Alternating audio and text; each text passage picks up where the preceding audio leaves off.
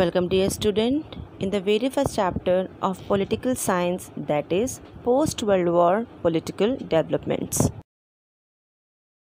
Children, before we start the lesson, let us discuss the learning objectives and the key words of the given chapter. In this chapter, we are going to study introduction of the chapter, interdependence, international relations through foreign policy, background of the world, First World War, Second World War, its causes and effects. So children, let's begin the chapter. Children, in the civics textbook, till now, we have studied local self-government institutions, Indian constitutions, and our political system or governmental structures. In this class, we are going to study India's relation with the world. You must have understood the world geography through the study of geography. You have become familiar with the global historical events through the study of history. Now, through the study of political science, we are going to study India's relation with the world and some major global issues. Children, we are dependent on different persons, institutions and organizations in the society for different reasons and for different facilities. Our social life is interdependent and mutual cooperation has very important place in it. Children, just as it is true about individuals and society, it appears to different nations as well. There are many independent nations in the world like India. Some exchange and interactions goes on between them constantly. This independent state also enters into treaties with each other. A system of all this independent sovereign state comes up. We called it international system. Let us get to know some features of this international system. Interdependence. All the countries of the world depends on each other irrespective of their size and status. This is called as interdependence. Any nation can never be self-sufficient about its needs.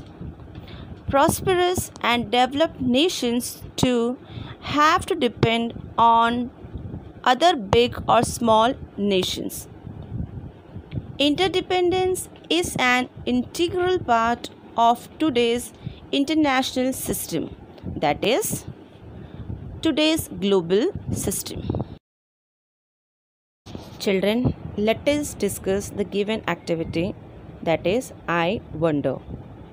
Question number 1. What is the difference between interdependence between individuals and that between nations? Answer. For multiple reasons, individuals are mutually interdependent on each other and on different institutions in the society. Nations, on the other hand, sign treaties with each other.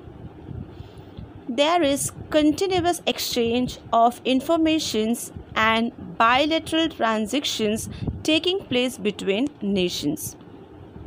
Thus, we can say the interdependency of individuals is on a social level while that between the nations is on an international level.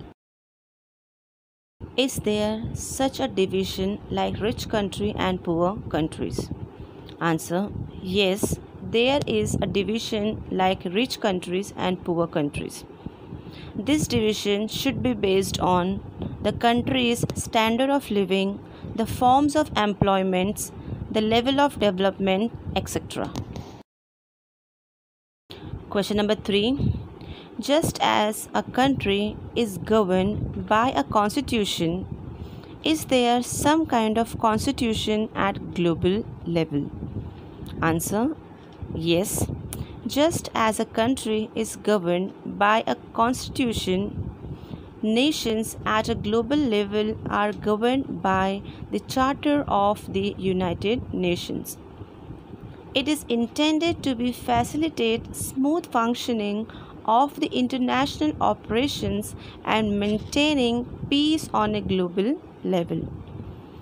Just like a constitution, the Charter of the United Nations also has chapters, articles, and provisions for amendments. Also, the task of making international laws is done by International Court of Justice, which falls under the United Nations. Children, let's proceed to the next question, that is, who enjoys the supreme position in an international system? So the answer is, in an international system, the supreme position is enjoyed by the United Nations. Children, let's come to the another subtopic, that is international relation through foreign policy. International relation through foreign policy. Every nation has policies about its internal dealings, as also about its relation with other nations. Such policies is called as foreign policy. We are going to study India's foreign policy in detail in the next chapter. Background. The world in which we live today has been shaped through many events and developments. Hence, we need to go back to history in order to understand today's world. We know that 2 world wars were fought in the last century. These were the most important events in the world in that century. The world completely changed because of them. New currents of thought emerged. Let us understand what else happened due to these world wars. World War First. World War First is also known as the First World War or the Great War. It was a global war centered in Europe that began on 28th July 1914 and lasted until 11th November 1918. The war exactly took 4 years, 3 months and 14 days to end. In this war, 135 countries took part and more than 15 million people died.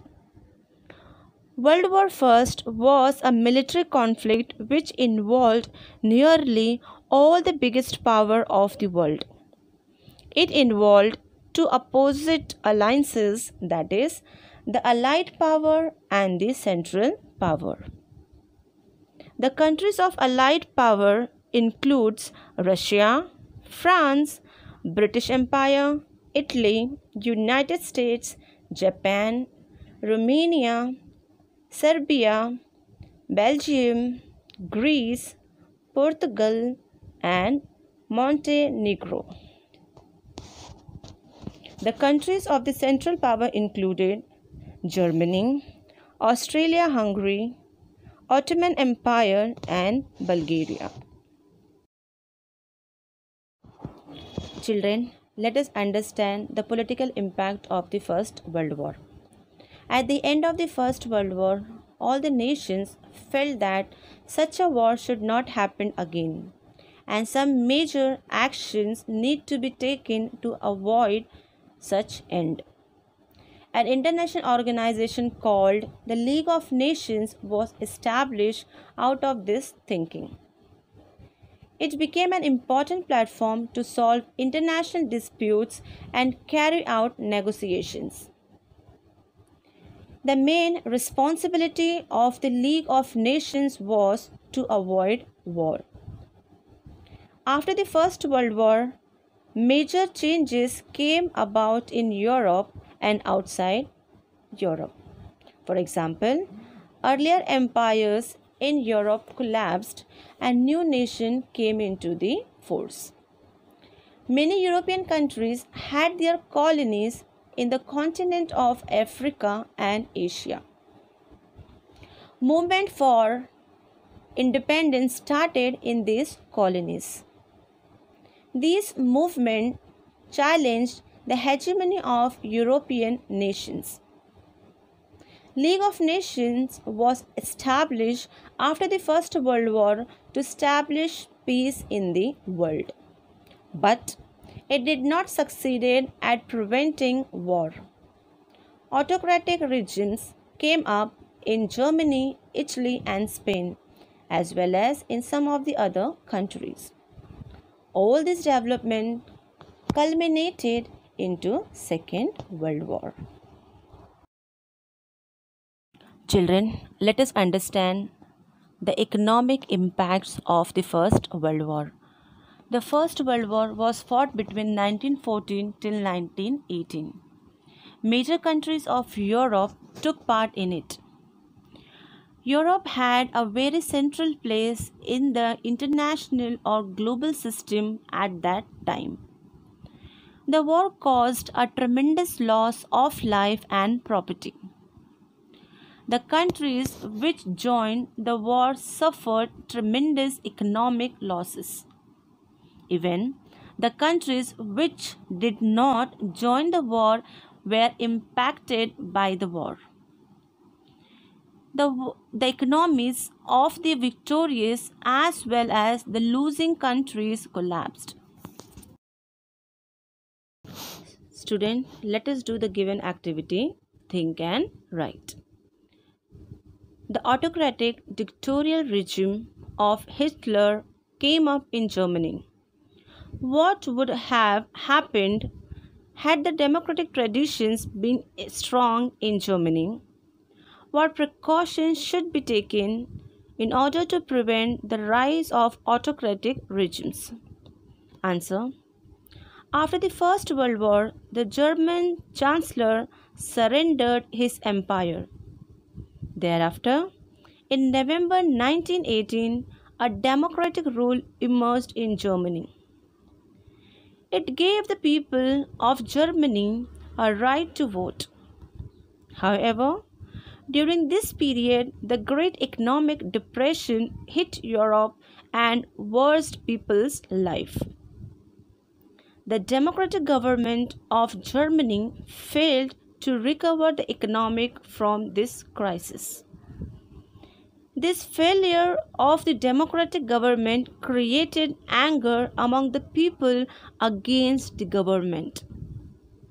Hitler took advantage of this anger and rose his power. Had the democratic traditions been strong in Germany, a dictator like Hitler would not have been created. In order to prevent the rise of such autocratic regimes, one should respect and follow the provisions specified in the Constitution. While enjoying one's right, one must also discharge one's constitutional duties. The League of Nations. The League of Nations was an organization for international cooperation. It was established on 10th January 1920 at the initiative of victorious Allied powers at the end of First World War. It was formally disbanded on 19th April 1946. Although it was unable to fulfill the hopes of its founders. Its creation was an event of decisive importance in the history of international relations. Children, let us discuss the next activity, that is, what is your opinion? The League of Nations was established to prevent war, but it failed to avoid war. What measures should the League have taken to prevent the war? Answer. In my opinion, the League should have taken the following measures in order to prevent the World War II. That is, the League of Nations should have taken up seriously the urgent issues like the rise of extreme nationalist sentiments in Europe and should have taken strict action in order to stop the same. It should have created trust within the nations about the necessity of mutual cooperation. It should have tried to retain the members like Japan, Germany, Italy, and Soviet Union.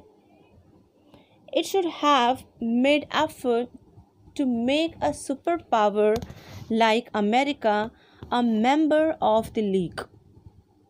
Due to a complete lack of active participation from these countries toward the objectives of League, there arose a question of regional security. The League should have also increased its military strength in order to take a strict action against the nation who violated the various treaties. All in all, the efforts in direction of unifying the different countries of the world and creating an atmosphere of mutual cooperation and peaceful relations among them were the measures of League of Nations should have taken to prevent the World War II. Second World War. Second World War was fought between 1939 and 1945. It proved to be far more destructive than the First World War. Not only it was more widespread compared to the First World War, but also more advanced technology was employed in this war. Countries which took part in the Second World War once again faced a situation of economic crisis. It involved two opposite alliances such as Allied power and Axis power.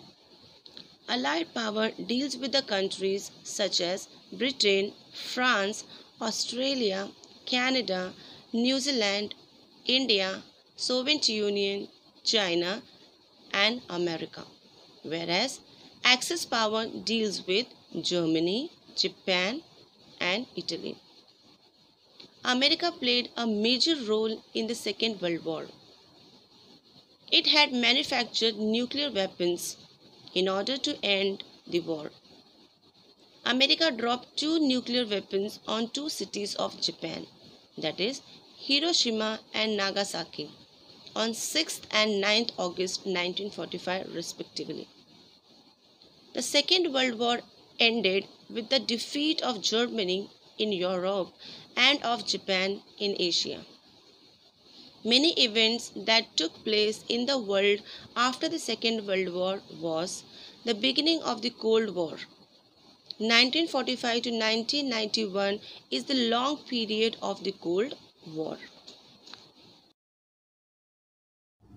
Children, let's do the given activity, that is, let's write. The Second World War was fought between 1939 and 1945.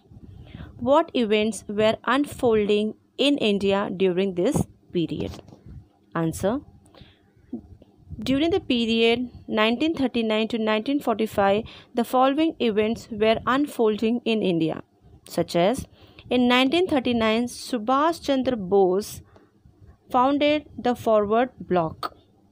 In the year 1940, Vinoba Bhave started individual satyagraha. In 1942, Stafford Cripps presented a scheme before Indian leaders according to which the British government would grant full dominion status to India in return of their cooperation in the World War II. On 9th August 1942, the Quit India movement was launched under the leadership of Mahatma Gandhi. On 14th June 1945, Governor General Lord Wavell announced the Wavell Plan. Children, you can also write some other events that may have occurred during this period.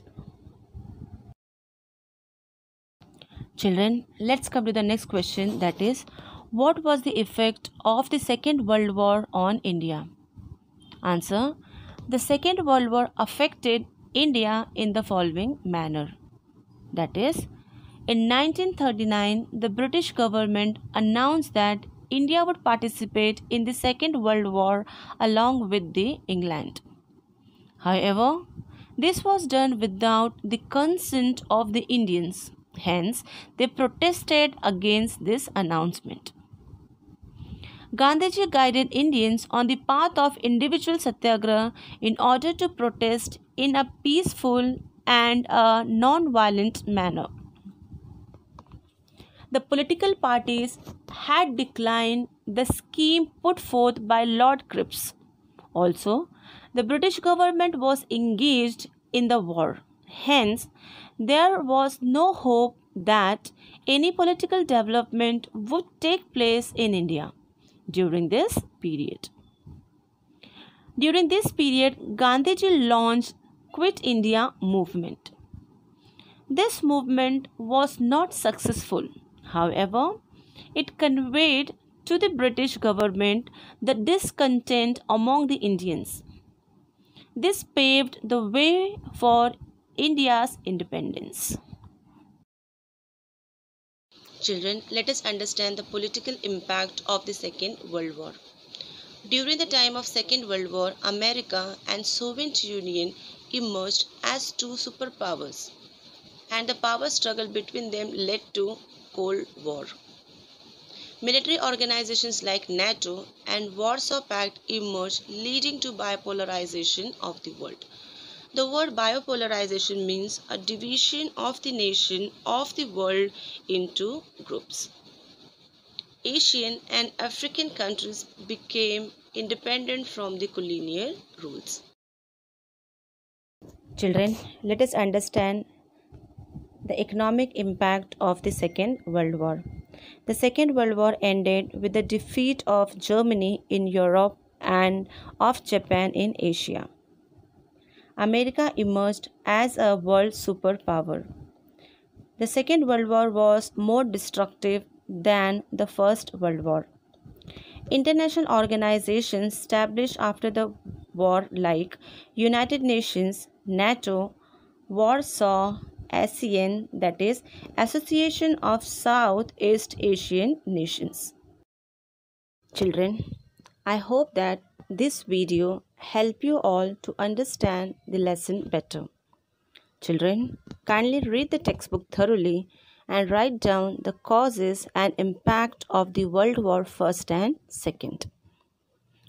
We will meet again in the next module. Till then, take care of yourself and enjoy learning.